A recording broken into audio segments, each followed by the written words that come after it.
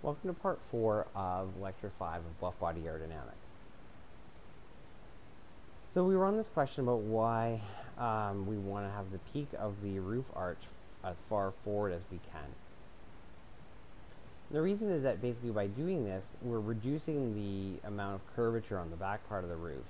That minimizes the strength of the adverse pressure gradient there and is going to increase the base pressure and reduce the overall vehicle drag.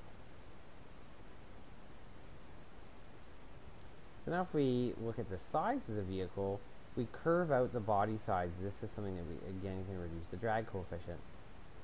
And the reason is that at the front, it makes it easier to round the front corners, and at the back, it helps prevent separation at any sort of boat tail, which is sort of a narrowing of the vehicle at the back end in a relatively sharp manner. So here again, we see the drag coefficient goes down when we sort of bow out the sides. But the drag coefficient times the area here, this one's an interesting one. Here, the drag coefficient reduction is sufficient that once we get to large enough bowing, we actually get a drop in CD times A, even if the frontal area has gone up.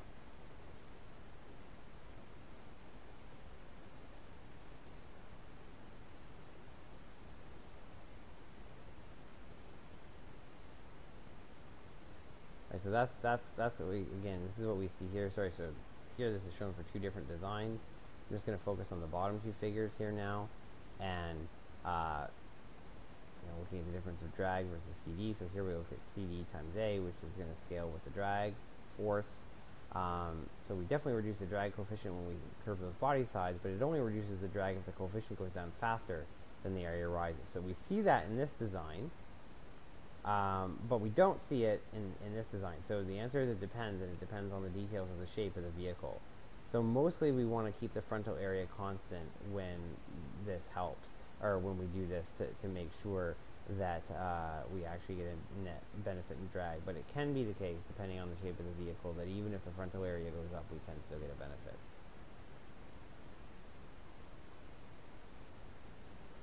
There's also, and this one's a little counterintuitive, extending the width of the sides of the vehicle beyond the just edge of the wheel wells can actually serve to reduce drag as well, surprisingly. And the reason is that this helps to confine separated flow around the wheel to the inside of the wheel well, essentially help prevent it from spilling over onto the sides or back of the vehicle.